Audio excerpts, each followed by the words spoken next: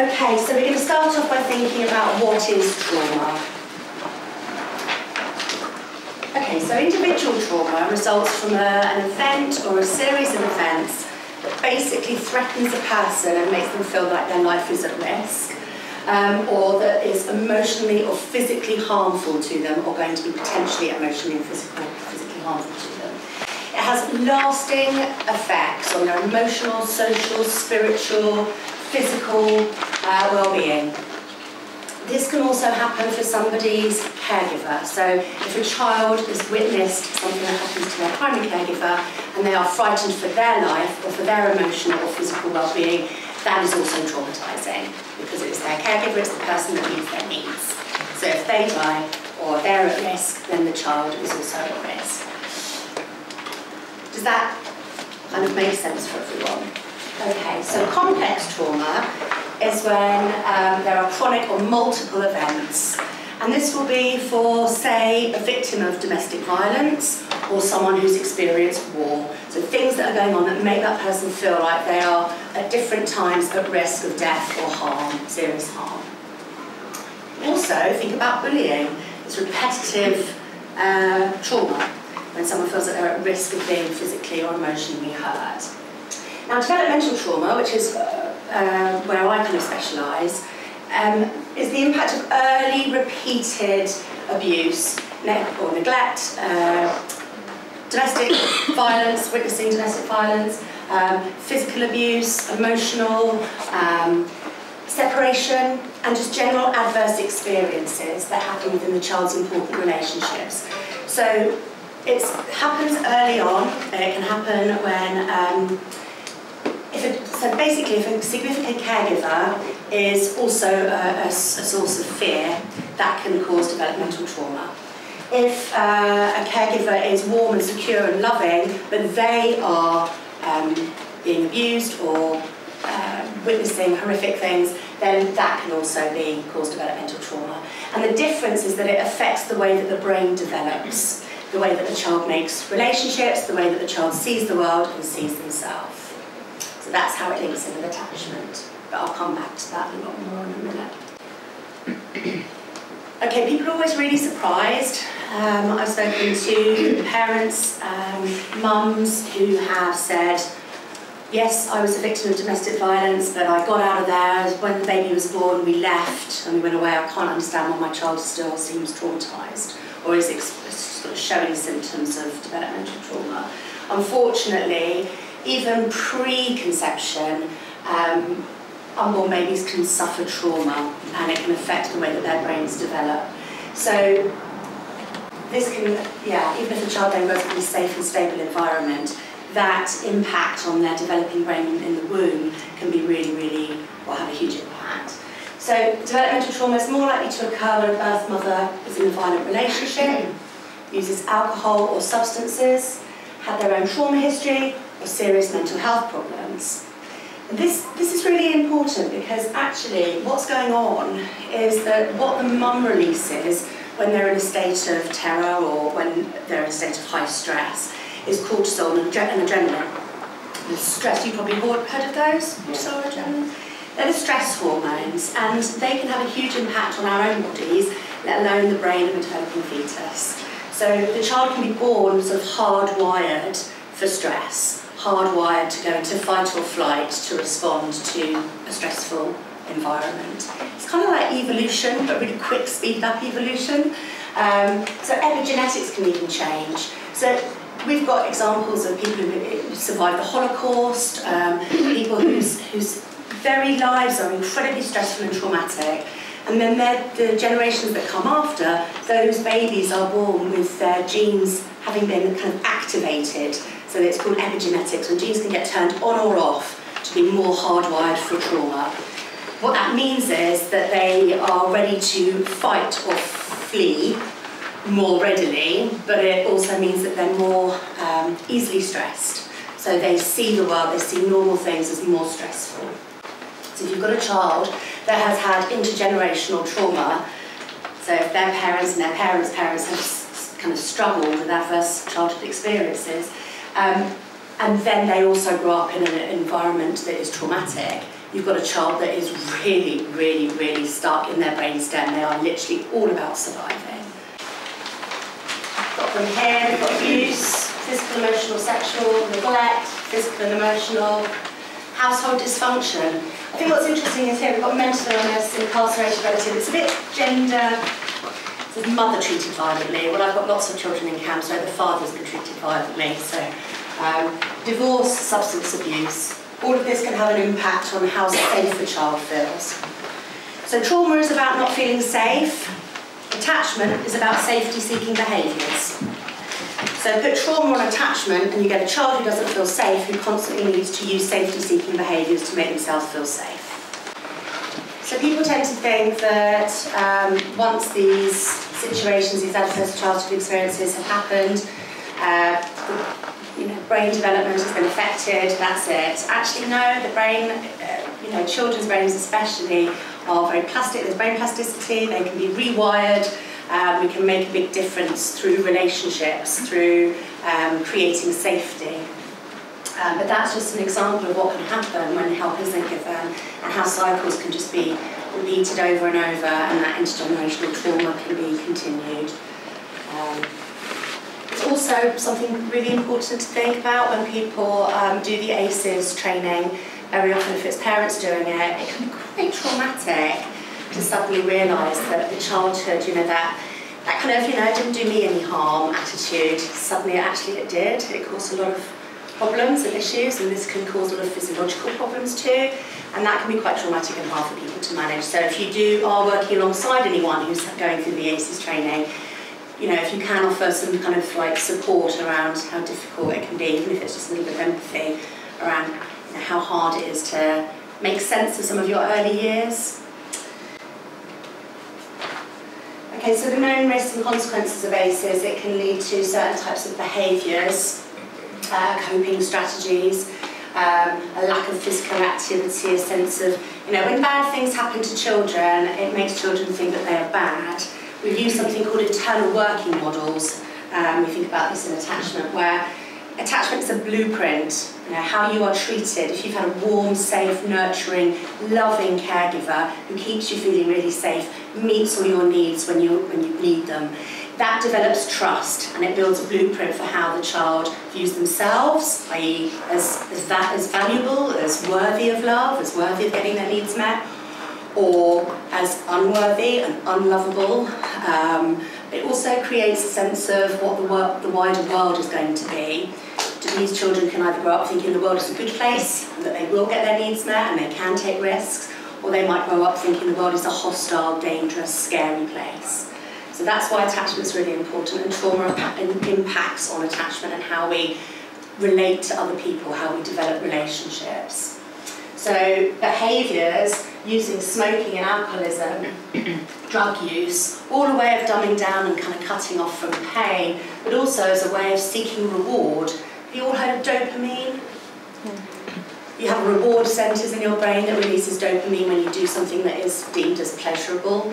So smoking, alcoholism, drug use, they can make you feel just for a moment that you're okay, that you're worthy. So when you've got high levels of shame, we think about looked after children, we often hear in CAMHS, oh my goodness, they just raid the larder, they won't stop eating.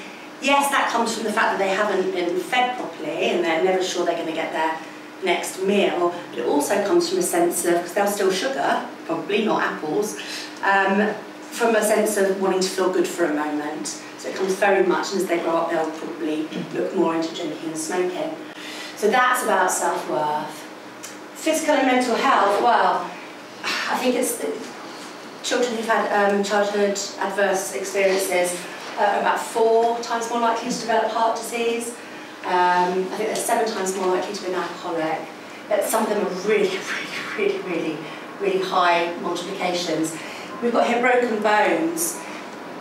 When you're under toxic stress, so not just a big traumatic incident that's happened several times in the childhood or early years, when it's something that is a constant murmur of stress, that constant shouting, constant arguing, parents who are always a bit dismissive, a little bit rejecting, then that creates that affects the attachment style, but it also affects your releasing of cortisol and releasing of adrenaline.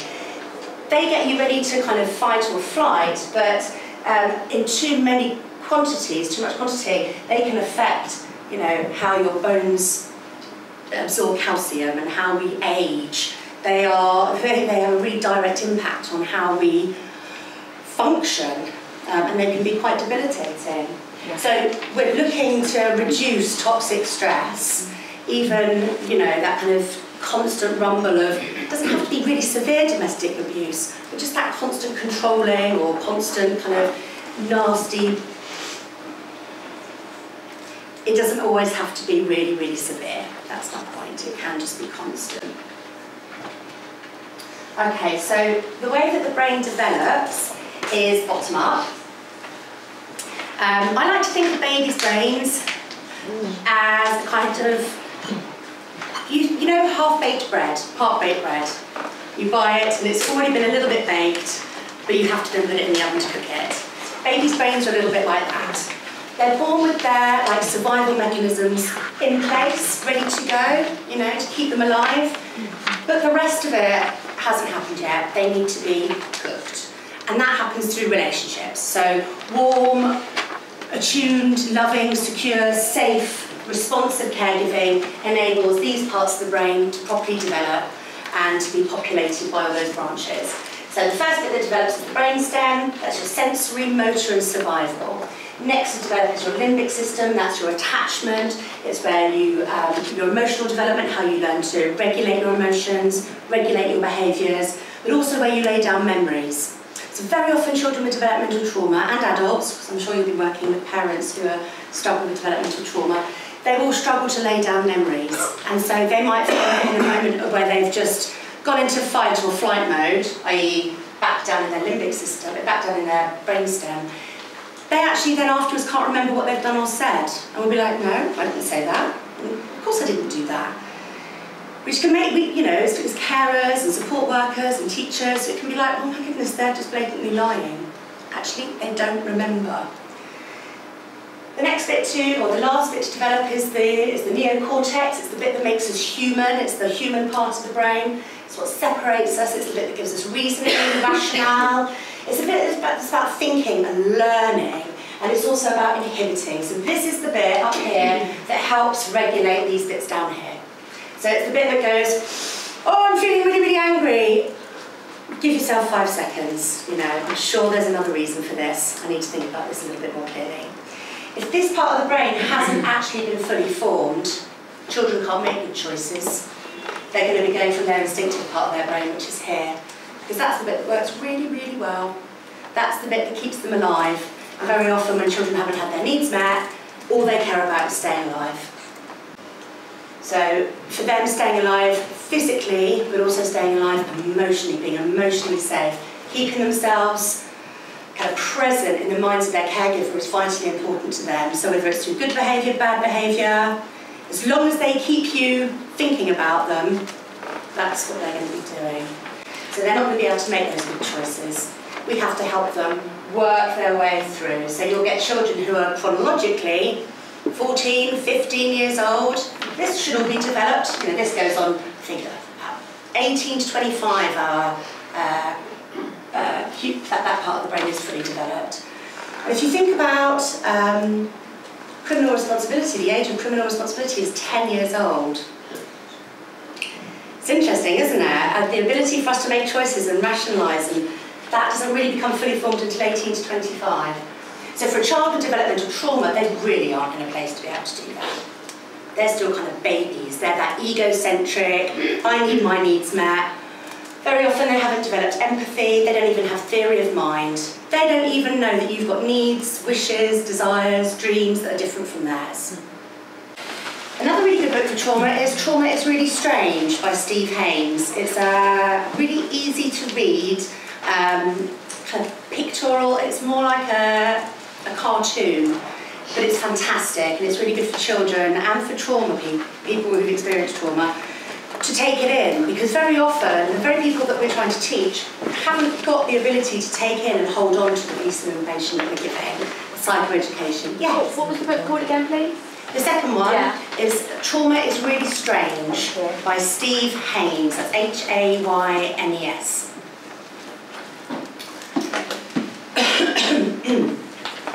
So, I'm going to come back to this lady was talking about, you work with asylum seekers. What we found in CAMHS that very often people have experienced horrific complex trauma, like war, and then, you know, children that have been unaccompanied and travelling on their own, they've had horrendous things happen to them.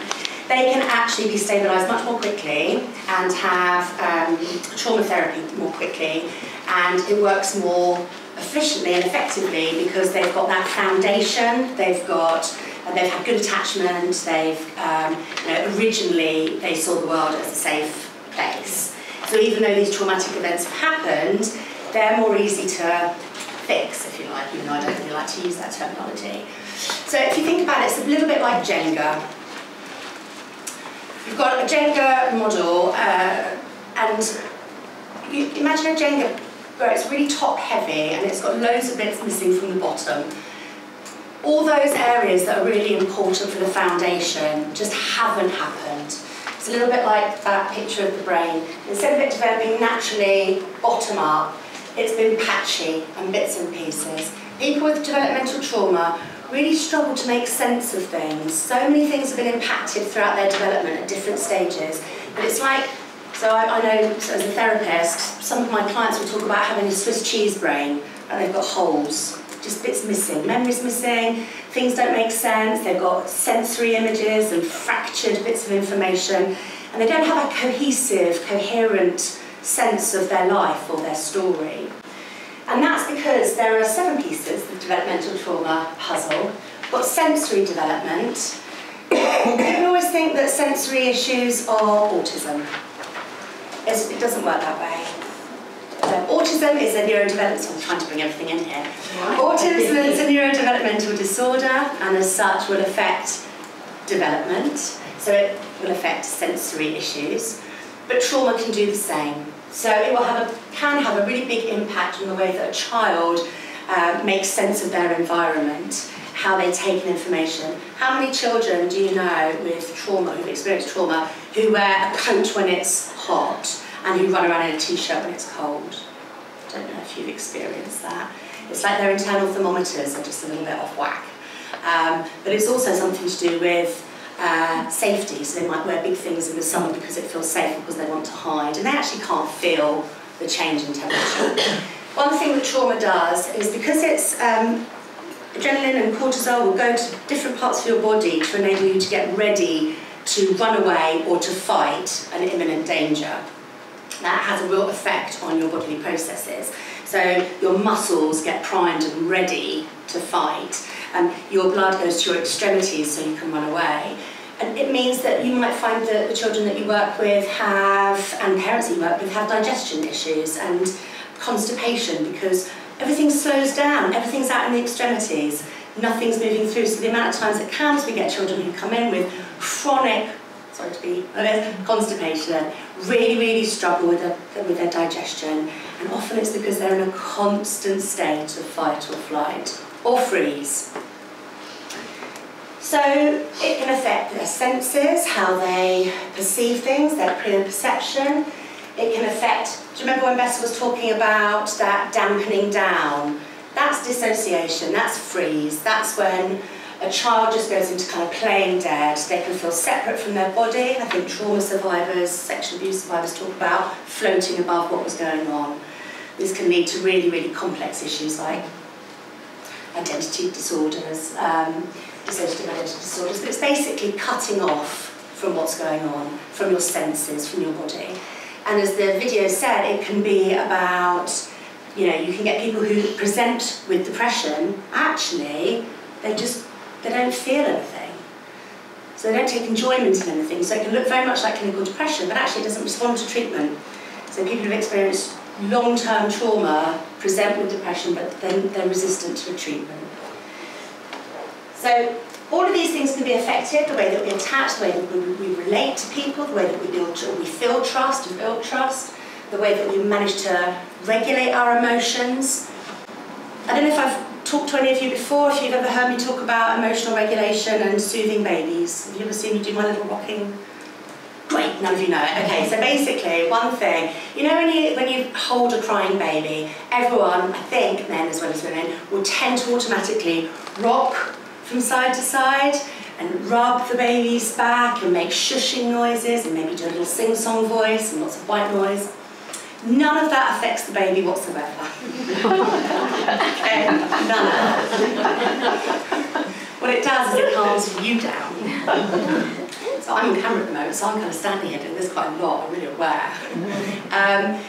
It calms you down. It enables you to slow your heart rate, for you to calm your breathing, and for you to change your brain activity. This is what the baby responds to, your altered state. So their lungs, their breathing, their heart rate, their brain activity will sync with yours.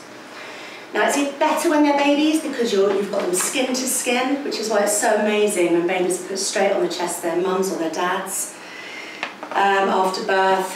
But it doesn't mean that you can't help somebody to emotionally regulate when they're not touching you. You can have someone next to you, and just by actively self-soothing next to them, that will help them to calm down. If you say to a child, "Why don't you just calm down?" they're never, ever going to be able to learn how to calm down.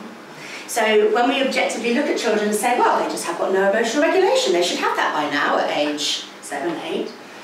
Actually, if they've never been taught that, if they've never had a person self-soothe alongside them, they're never going to learn it. And because it's instinctive, like none of you knew that, unless you know it, you can't do it. So if a mum grows up having had constant violence and constant abuse when she was growing up, she's never going to know emotional regulation herself. So it's up to us, I suppose, as carers, teachers, nurses, therapists, to actively self-soothe when we're with children. Because what happens is they sync with us and they calm down, and over time they learn these skills for self-soothing. Otherwise they develop antisocial self-soothing behaviours, which aren't always particularly appropriate. You know, I don't know if you've worked with a lot of looked after children. I'm a child and care therapist, so I work with a lot of looked after children, and you can get some really unusual self-soothing behaviours, masturbation in classrooms, things like that. It feels like it's soothing to them, but actually if they're around someone who's calm and considered and thoughtful and safe, they start to learn it for themselves. So that's really important. Behavioural regulation kind of comes next. Once a child, there's a difference between shame and guilt. Children who've experienced bad things think they are bad. Remember that internal working model I think I mentioned? That blueprint for how you see yourself. If you've received tender love and care, you will believe that you're worthy of that. If you haven't, you will believe that you are a bad person, and that is shame. And children will do anything they can to avoid feeling shame, because it is horrible. We all know what it's like when we've done something wrong.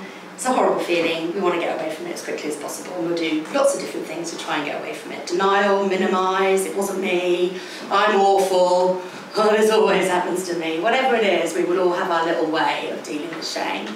Children who feel intrinsic shame, that they are very, very bad people indeed, they really, really struggle with behavioural regulation because they haven't got the empathy bit, because they can't go there, they can't touch their own empathy, they can't go to their feelings, so they can't for a minute feel like what it's like for somebody else.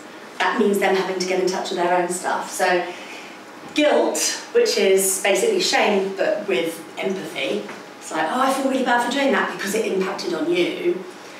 That's going to be missing. So behavioural regulation is going to be tricky. Also, children who are feeling in fight, flight, freeze. In fact, what do you think? When a child isn't feeling safe, what does it look like? Can anyone give me some examples of what it looks like? Out. Lash out. Lash out, yeah. They can hide. They Yeah. can hide. They can be Hide. nice. Run away. Impulsive. Yes, impulsive. Anything else? Sorry. Someone said this morning they're in control, they try to be in control. And I think that's a really, really big one, isn't it? Children who are traumatised don't feel safe. They don't trust adults to keep them safe. They don't trust their environment to be safe. So they have to be the ones that are in control. Only they can keep themselves safe in their minds.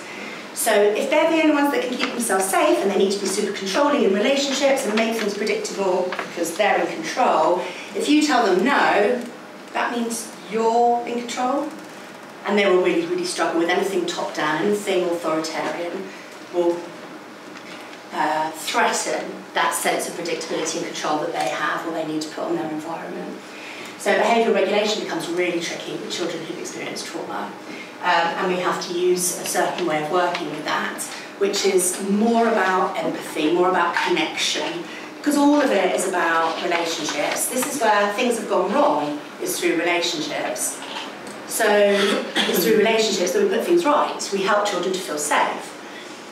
Once we've achieved these things, we can then start helping them work on that. Remember, it was in blue, the neocortex, the human part of the brain. Then we can start helping them make those choices and those good choices. Then we can help them a little bit more with that identity and that kind of self-esteem, self-worth, and ability to look outwards instead of inwards. The ability to come out of that survival mode and into thrive mode. Yeah? So developmental trauma affects all those different things.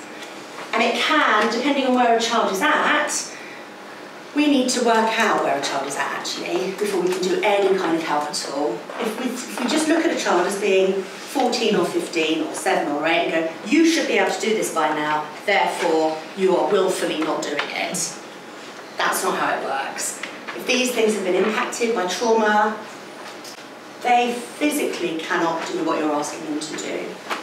And we need to work in a, if the brain develops upwards in a bottom-up way, we need to work in a bottom-up way to support that. Unfortunately, I only have an hour today. I could go on about this for days, but I'll have to keep it to that and move on to the next bit. So in attachment, I'm trying to kind of talk about developmental trauma and attachment like this. The two impact on each other massively.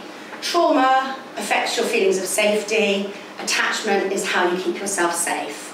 So attachment styles are your ways, your strategies that we all develop to maintain emotional and physical safety. Yeah? So a secure base is where a parent supports exploration.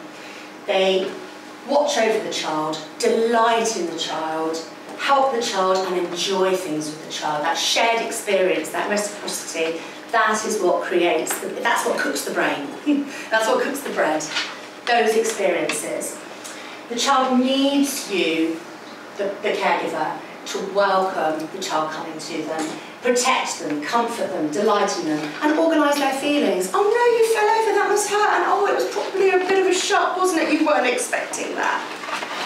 Children who haven't had that don't know that they don't have a vocabulary for all those different feelings that goes around falling over. Normally there's masses of embarrassment and everything else, not just pain and suffering. So being able to help a child organise their feelings, make sense of their feelings, that's vital when you're caring for a child with developmental trauma, because it wouldn't have been done. So I've mentioned the working model. Primary carer's behaviour towards a child affects the child's internal working model. If they've felt positive and loved, then they will have a secure internal working model. They'll believe that they're worthy and they're able to go out into the world and the world will be good to them. They'll be able to ask for a pay rise. They'll be able to take risks and expect good things to happen.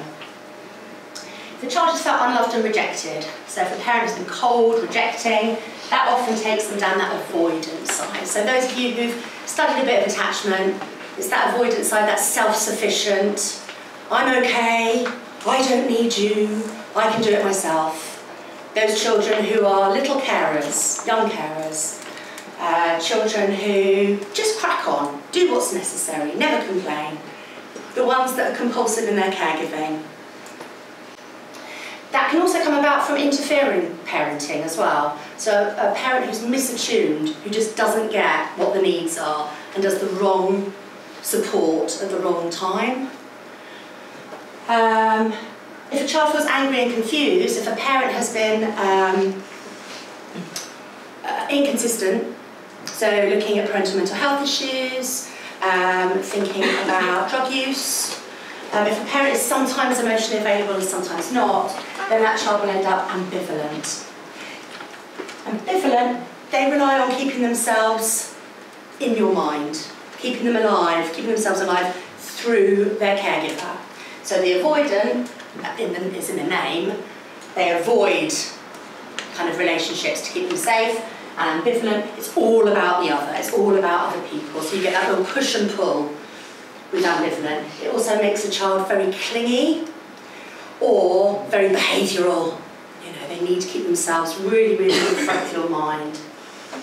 Ambivalent is more about feelings.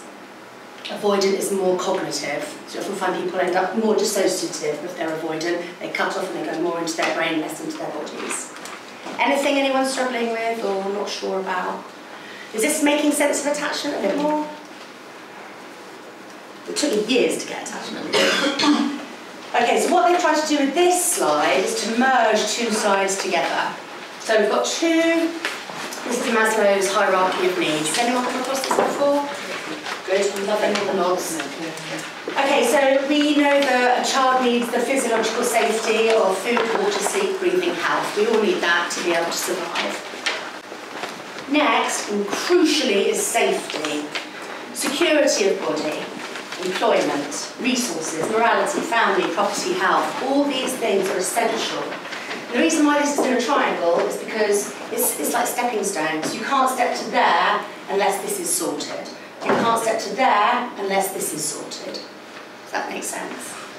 So safety isn't just about being safe, as we know from children in care who are completely safe, yet they react as though they aren't safe. Safety is about feeling safe. It's about psychological safety. It's about emotional safety, and it's very different. How do you think we've already identified how children are sometimes when they don't feel safe? How do you think we can provide safety or emotional safety for children, a sense of safety? Yeah.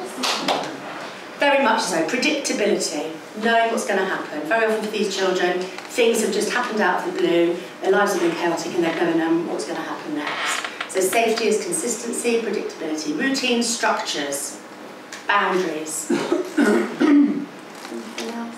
Acknowledging, acknowledging their emotions, actually noticing and recognising them. Yeah, absolutely. So connection.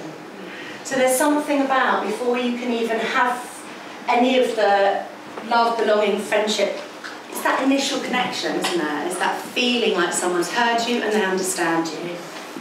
Okay. Once we've got that sorted, then children can start to look out from the caregiver, where they are, until that point, focused on getting their needs met and surviving. You're going to meet my needs, I'm all about you. Or, if they're avoidant, I will meet my own needs, I'm all about me. Once we've got them out of that and they're feeling safer, they can start to look outwards and they can start to be more playful, they can start to be more exploratory, and they can start looking more outside to peers, to social interaction. They can start to have affection with people, they can start to basically trust. Because predictability is not okay just as a one-off, it needs to be over and over and over and over again so that a child builds trust, because they've had years often of entrenched, this is the way the world works. And you're coming along and saying, no, that's not the way it is at all. You need to prove that again and again and again. So this is not a, these are things that do not take 5 seconds. They take a long time. They're much quicker for people who've got good attachment and not had developmental trauma. Because actually, even if you've got the best attachment in the world and you've had the best start in life, if something traumatic happens, you'll go straight back down to the bottom of the triangle, but you will come up quicker. But once you get stuck there, not feeling safe, you're going to need some sort of intervention. Now, what's going on this side is what we can do at CAMHS. So we can't help children meet their basic needs. We can't help children feel safe. We can't help children really developing in their friendships and families, because this is all about what's going on at home, 24/7. It's very unlikely that a child with massive trust issues who's had loads of professionals coming in and out of their life are going to want to meet another professional and meet with them for an hour a week. that sort of work can take years and years and years, and if they haven't got a really good attachment with somebody outside of therapy, I then become their attachment figure, and finishing with me is taking them right back down to the bottom again and really, really traumatised. When I say traumatised, bedwetting, soiling, you know, it can be children who don't feel safe, they regress and they really, really, you know, struggle with their basic functions. So, ideally, this is all going on with school, caregivers, social workers, friends.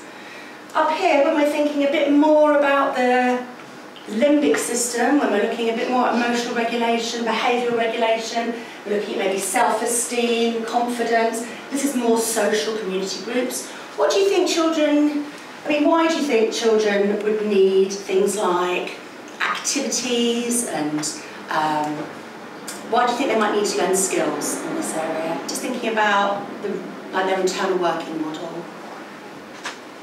It's a really hard question, actually. Well, basically, children need to learn mastery over things.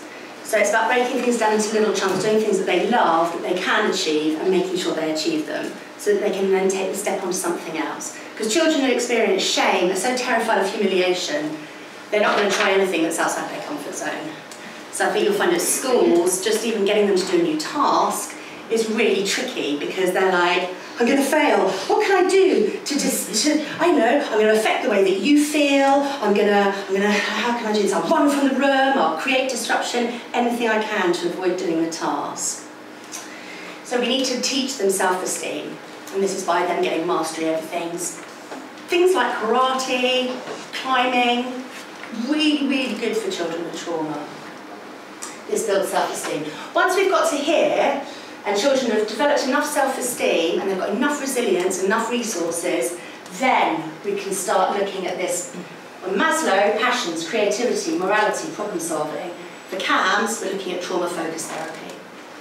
So we need to have all these things in place before we can really get involved properly and do that individual work. So when people come to us and go, oh my goodness, this child is so traumatised, we need this child to have therapy, they need to talk about what's happened to them. They don't have the words to say what's happened. They can't make sense of what has happened. And they haven't got the resilience or the resources to process trauma because it's too painful, because they haven't gone through all of this first. So we risk re-traumatising children by doing therapy before they're ready. So, what does this mean? So we need to very often in CAMHS we will get involved in the children, certainly in children in care, get involved with developmental trauma at the bottom of the triangle, but it will be through consultation. Or we run groups around supporting trauma care, therapeutic parenting groups. So we do a foster carers one, and we also do ones for kinship care and parents. So parents who've experienced adverse childhood experiences themselves, and their children have too. So we often join up the professional network and make sure everyone's working in the same way. Because if we're all working from the same part of the brain, we all need to be doing the same thing. If a child is in their brainstem and they're constantly in fight, flight, freeze and they don't feel safe, we all need to be working with brainstem calmers. School, CAMHS, social care, at home, we all need to be doing the same things to regulate that child to help them to feel safe. If they're all about behavioural, we all need to be working in the same way, okay? And that helps the child move up through the different stages of development. So we'll often do a really enhanced initial assessment at CAMHS. I might close straight away, but give loads of advice and do some consultation. Or I'll keep it open because it's such a tricky case that everyone needs network support over time to build safety in the network. Because actually dealing with these children is really frightening. They're really confusing, they're really challenging, they make you feel like the worst person in the world. You know, they can be really hard to work with. They don't feel safe, they make you not feel safe.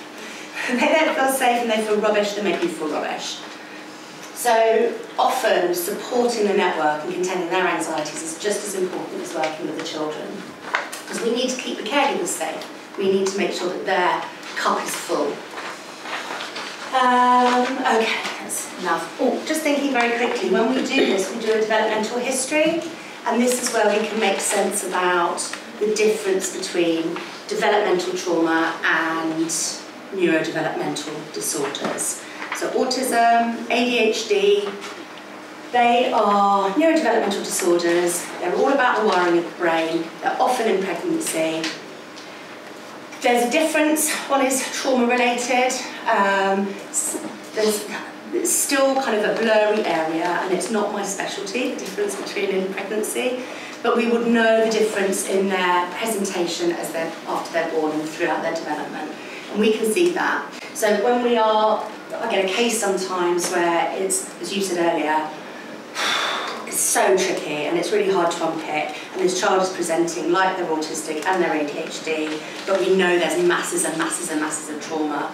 So it needs really, really careful unpicking, that developmental history, the chronology, reports from school, going and observing schools, getting everybody involved and really thinking about these children so we can unpick really carefully and work out what's what.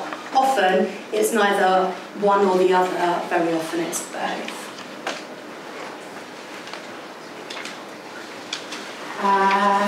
So it's about providing safety,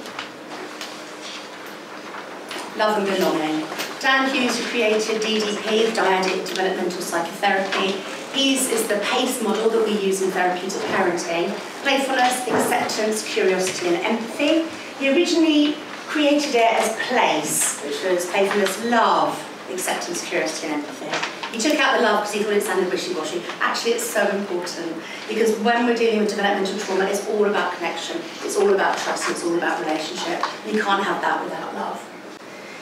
So, people that are referred to CAMHS, it takes a village to raise a child, and it is very much about that with developmental trauma. We're looking at everybody in the child's community to be able to support them in this long journey. But there is light at the end of the tunnel for trauma and developmental trauma.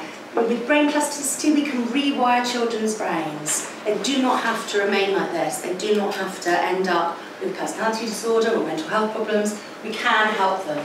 Unlike neurodevelopmental disorders that are, you're not going to change those. You can support them and manage them, but you're not going to change them.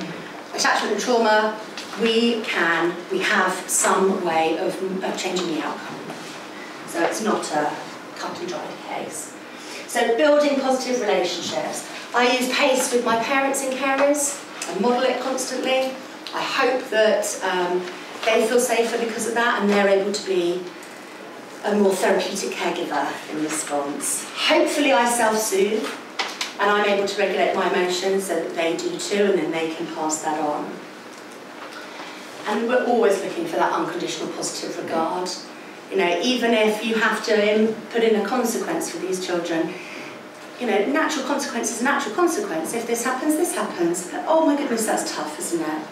And do you know what? No matter what's happened here, we're okay. They've got a connection before correction. And I think if you can hold on to that, that's a really powerful way of looking at how you might manage behaviour.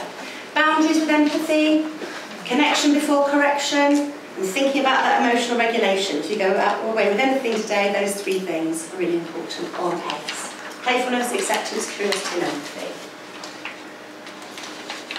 So activities, hobbies, anything that creates mastery. This is through self-esteem. You want to build a child's self-esteem. It's not about external validation. It doesn't matter how many times you tell a child who's experienced developmental trauma, has got, attachment issues, you're amazing. They're not going to believe you. In actual fact, it probably undermines everything else you say, and it might undermine the trust in the relationship. So maybe saying, I saw you did that and it was hard, but you did it anyway. Guessing you're pretty proud of yourself. That's giving them self-esteem. It's not your validation, it's about how they view themselves. That's really important. So noticing and attentive language is better. Noticing their value, they're worthy of noticing them. They're worthy of you thinking about them. Oh, I was thinking about you. You kept me in mind. I must be important enough for that. Maybe I don't have to use all these strategies to keep myself in mind. So, using creativity is very powerful at being able to create a metaphor or a story that says more than 1,000 words, the words that they don't have. helps to link things together. Oh my goodness, there's so much I could go on and on and on. If you want any more support about this, please do. I'll get my card out at the end.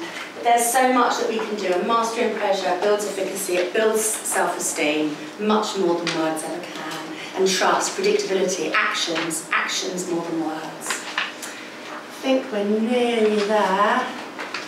So when you come to CAMHS, when it's appropriate, we will do things like on the trauma pathway, developmental trauma pathway, psychotherapy when it's appropriate, when children have got the words, EMDR, trauma-focused CBT, art therapy, play therapy, family therapy, group, and then nurturing attachment group. That is the trauma care group that we've developed, which helps parents and carers to support their children 24/7. Helps them to feel like their cup is full enough to be able to support their little ones. It's really important, especially, we all work in an environment that is really challenging. We work with kids that are really, really hard, and there's a lot of trauma, and there's a lot of secondary trauma. And just as much as it's important for parents to look after themselves, it's really vital that professionals look after themselves too. Because, the drive, the push is to care. And if you're not careful, when you're stressed, that can be compulsive caregiving, and that goes, you're not putting yourself first. Think of that Jenga again. All those bits have been taken out of the bottom and given to everyone else.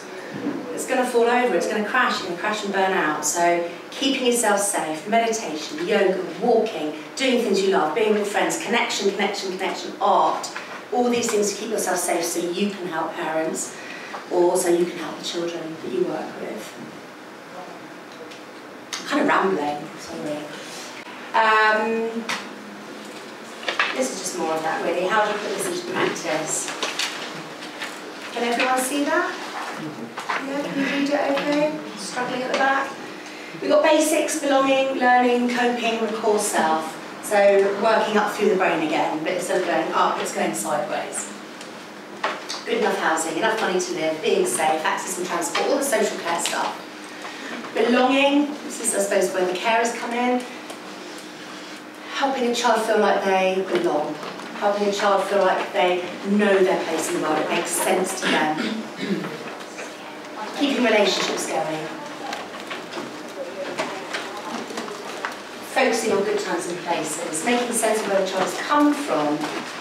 Making friends, mixing with other children. Learning, engaging mentors for children. Mapping out career or life plan. Helping the child to organise himself. Highlighting achievements. Developing life skills. I'm going to finish in a minute, so I think we're here for the next one. Yes, going the next. Oh, sorry. Coping, being brave, solving problems, understanding boundaries. Boundaries people tend to associate with discipline. Boundaries are about structure. Boundaries are about respect. Boundaries, if you use empathy with a boundary, so I get this is really tough. Bedtime is at 9 o'clock or 8 o'clock, and you want to stay up, and I know you want to see me because you're not feeling safe up there, but actually you are safe. I'm here, you're okay. I'll say that to someone just a little bit earlier. Fostering interest, calming down, self-soothing, that emotional regulation stuff. Tomorrow's another day. Tomorrow's a clean slate. Lean on others, the ability to elicit care, the ability to trust enough that you can make yourself vulnerable enough to ask for what you need without coercively getting someone to meet your needs. And then up here with the core self, that very much the neocortex, instilling a sense of hope, supporting the child to understand other people's feelings, helping the child to know herself or himself, taking responsibility. These are all things that you can't possibly do down here. These are things very much that you can do after quite a lot of work's been done around those foundations. Okay, there are tried and tested treatments for specific problems, use them, but when it's appropriate. I think that might be it, but it's pretty much this. So if relationships and things developmentally can go wrong, then relationships are where they're most likely to be perfect. The end.